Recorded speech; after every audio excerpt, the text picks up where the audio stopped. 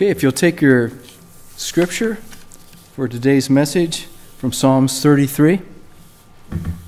And while you're looking at that and getting that, one thing I want to mention to you, when I was in seminary, I visited a church. It's a real strict, I guess you call it old-fashioned Presbyterian church. And they didn't have songbooks. They sang their hymns out of Psalms like this in King James English. It was very interesting to attend the service, and they knew the melody. There was a different melody for every psalm. And of course, our word song comes from the word psalm. And just amazing to me that it was then the 20th century. In the 20th century, there were people singing without any instruments right out of the Bible. And in some ways, that's really a good thing. So this is a very modern translation of the Bible. Good people, cheer God. Right loving people sound best when praising. Use guitars to reinforce your hallelujahs. Pray his praise on a grand piano. Compose your own new song to him. Give him a trumpet fanfare. I don't know how many of you say when you pray to God, hallelujah. I would encourage you to start doing that. You know, hallelujah is one word that is exactly the same in every language in the world. Isn't that amazing? Every culture you're in, where there's Christian people or Jewish people, and they say hallelujah, it's exactly the same thing. And of course, it's translated into their own language. I don't know how in Arabic or in all the Hindu languages you translate it, but it's said the same way, hallelujah. This Jewish word has literally gone around the world. But it's so important to praise God, to cheer God, and good loving people are full of praise. They're full of praise for everything that's been happening in their life in a positive way. And isn't that a great sentence? People sound best when praising God.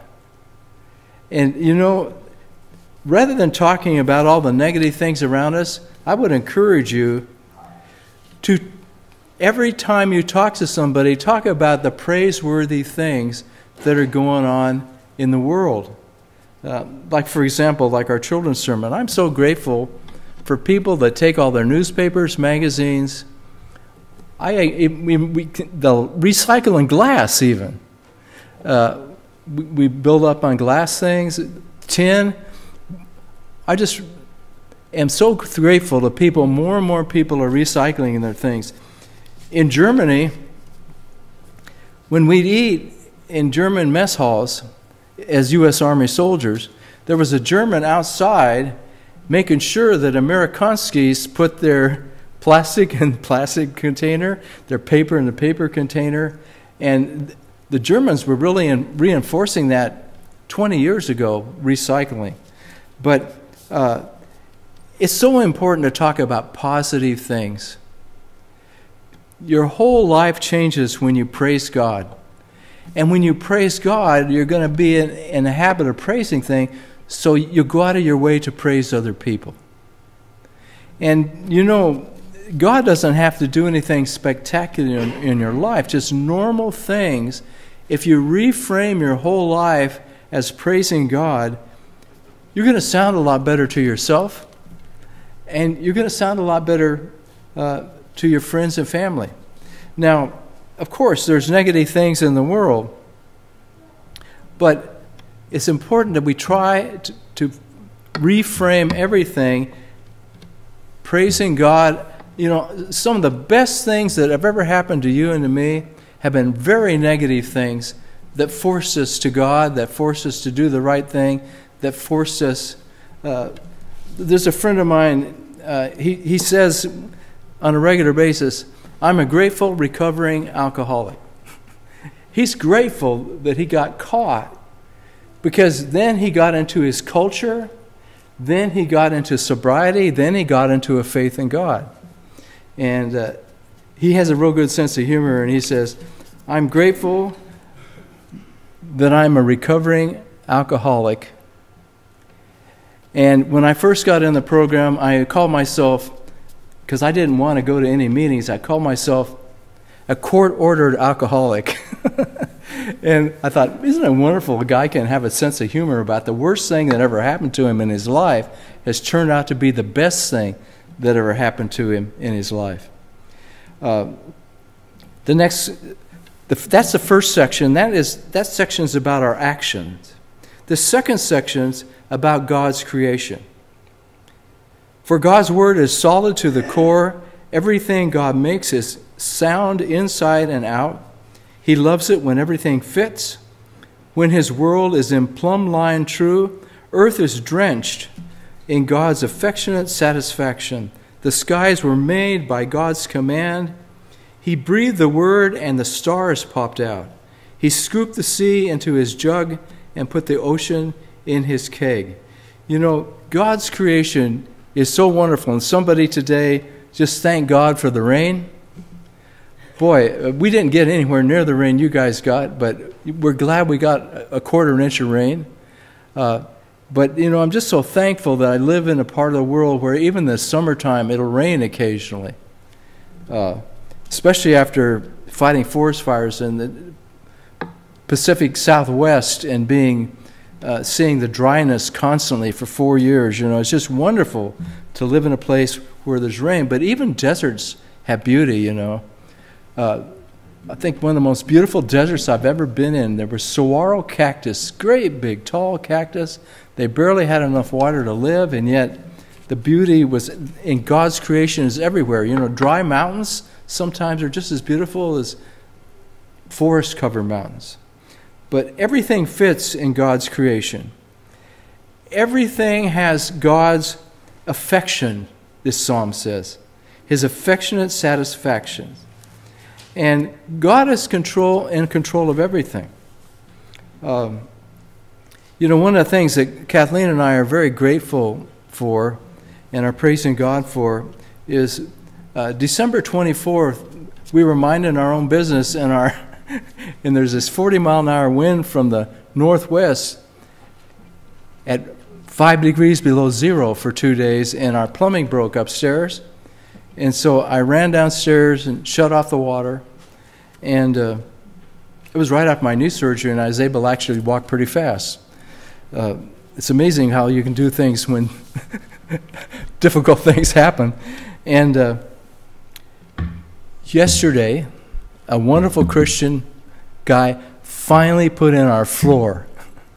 We had 4 different subcontractors before him, and then finally we got the floor guy, and he finally got it done. And we're so thankful to God for that. And actually, with the insurance and everything, we actually had some improvements made on the floor and on the inside of the dining room that got all wet, and we actually had good things come out of it. And so we're praising God for that. We don't want our plumbing to break upstairs again. But, of course, we fixed that, so it's not going to happen again. But it's just wonderful, all the improvements in our house from 5 degrees below zero and your plumbing breaking. So it's important to look at everything in a positive way. Our human nature,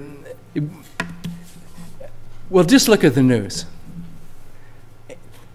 I mean, almost every headline in the news is, ain't it awful, ain't it awful, ain't it awful, and ain't it awful. And, you know, I really appreciate the news broadcasters at the end. They try to have a positive piece because they realize they're just dishing out a lot of really, really negative things. And so, you know, we all like to gossip, but you know what I encourage people to do? Positive gossip. Gossip about other people.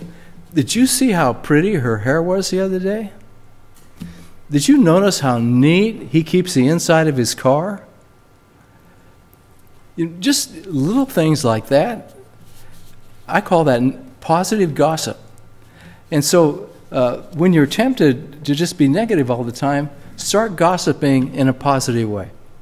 And it's just wonderful to to watch the world change as you start praising God and as you start praising other people. This next section, that first section was about our actions, and then the second section was about God's creation. Now this small third section is about our actions again. And God is telling us through this psalm, earth creatures, bow before God. World dwellers, down on your knees. You know, I was called to this church when I was down on my knees. And God spoke to me and told me something was going to happen and to be ready. And then a week later, I was with the church, and they basically said, would you be our permanent part-time pastor? And I realized, oh, that's what when I was on my knees, the actual thing that God said to me was, I'm going to bring a change in your life. Will you obey me? And I said, yes, sir.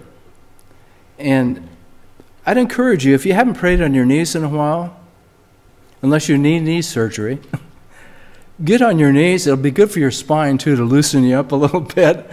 But pray on your knees if you can.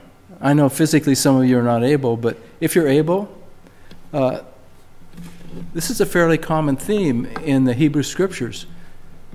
Being on our knees before God, it makes us humble. I had an interesting experience.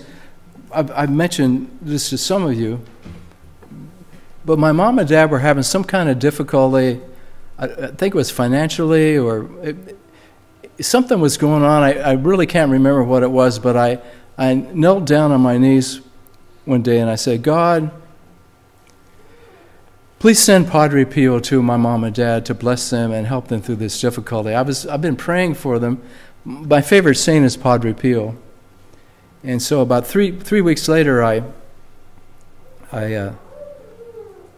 went over to their house, and my mom said, you know, at 3 o'clock in the morning, a couple of weeks ago, I woke up.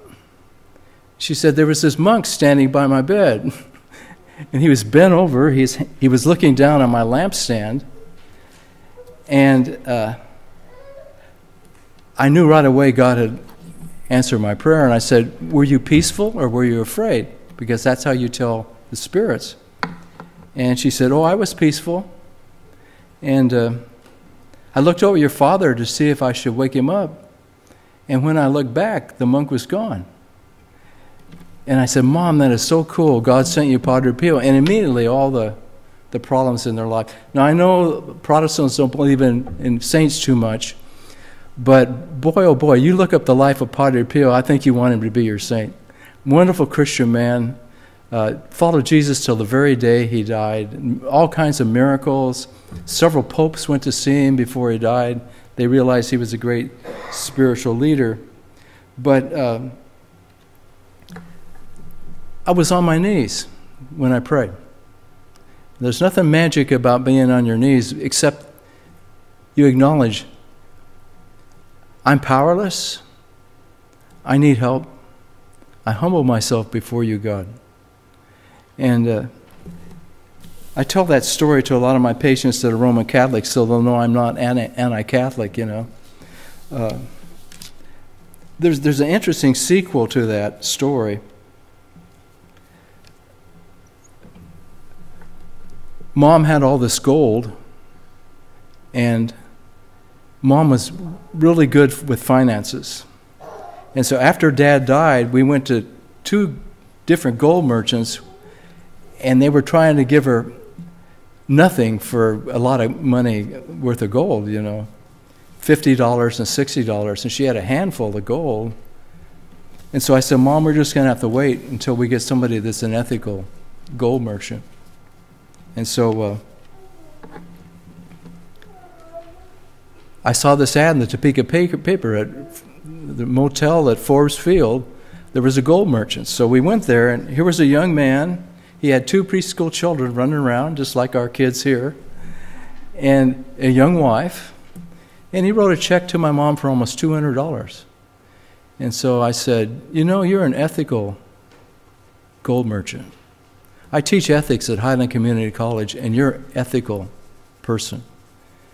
And he said, I used to teach ethics in Belize. And I said, what were you doing in Belize? That's an English-speaking colony in Central America. And he said, I used to be a Roman Catholic priest.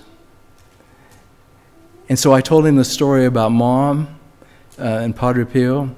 And he got a real funny look in his eyes, and he said, my father grew up in Italy, and he was an atheist. Padre Pio personally led my father to a faith in Jesus Christ. That's not by chance, you know. Not by chance that this priest would hear another story about somebody that had led his father to a faith in Jesus Christ. Not by chance that I ran into this former priest whose father had become a believer, and I'm sure that's how that young man had decided to become a priest and be a missionary priest in Belize. So it's wonderful when we get down on our knees, and I'd encourage you. The church I served before, one day when it was empty, it had a similar sanctuary to ours. I came down, just got on my knees, and laid on the ground and said, God, what is going on? The Holy Spirit spoke absolutely directly to me. I was on my knees. So think seriously about, as part of your praising God, humbling yourself before God as well. Now, this fourth section tells us that God is in control. God takes the wind out of Babel pretense. He shoots down the world's power schemes. God's plan for the world stands up, and all God's designs are made to last. When you look at the headlines today, Earl and I were just talking about this before church. There's a lot of power schemes going on in the world, among the nations and within the nations. And you know, it's very, very important for you and me to realize that God is in control. I'm praying for a great spiritual revival to happen in this country and in the world. I think many of the things going on today, some of them may be horrific, but God will use anything to bring the world to a faith in Jesus. Many of us here today have gone through incredible darkness, and that's why we're seeking the light of God. And you know, I really do believe that our planet and the nations in this earth, there's going to be some really terrible things happen in the future. But in the name of Jesus, I'm telling you that God is in control. God takes the wind, the power schemes. He has a plan, and things are going to be okay. You know, during World War II, it was bad enough that we were fighting Germany, and then in the middle of the war with the Germans, the Japanese bombed Pearl Harbor. And immediately they began recruiting people that had children. And my dad was one of them. And the world was terrifically shaken up. But we're fighting an Eastern power, and then we're fighting a power in the West. We had two wars going on at the same time. And you know, this whole country came to God during World War II. Because there was nothing else to come to. And really, I would say that to you. Come to God in this really difficult time, and in the difficult times facing us. There's nothing else to come to except the Creator who loves you. He is going to take care of you and take you through this and increase your faith in God. And you know, every time, I know several of you look death right in the face. I've looked death in the face several times too. It's wonderful to have a faith in God. It's unbelievable to have a faith in God and know that no matter what happens, you're going to be okay. This last section, again, is a little different. The first section was on our actions. The second section of this psalm is God's creation.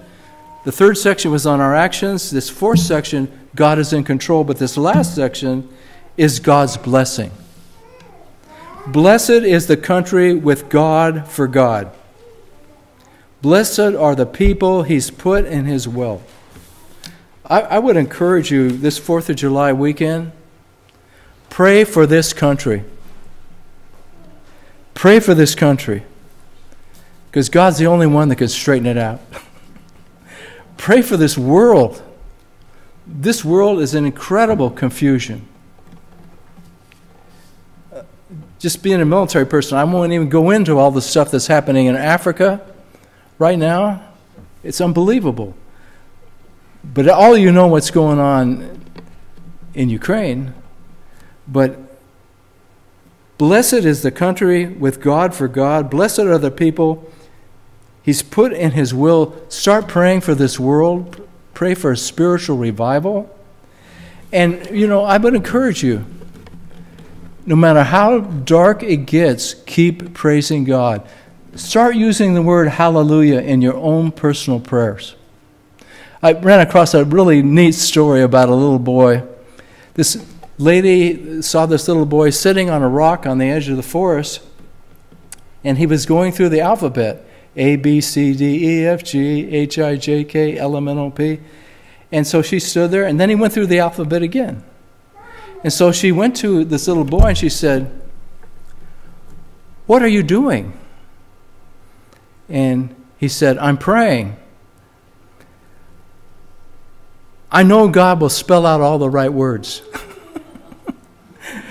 And really, that's sort of what we do when we pray. We say, "God, I'd like this, I like that." But you got all the right things that you want to bring in the world. You got all the right things you want to be in my life. There's something really profound about that little boy's prayer, isn't it? Every time you do your ABCs, I want you to think of that little boy. I know God will take all these letters and make the right prayer. And you and I are not too different from that little boy, are we? Little girls and little boys in our hearts, you're always going to be a little girl in your heart, a little boy in your heart.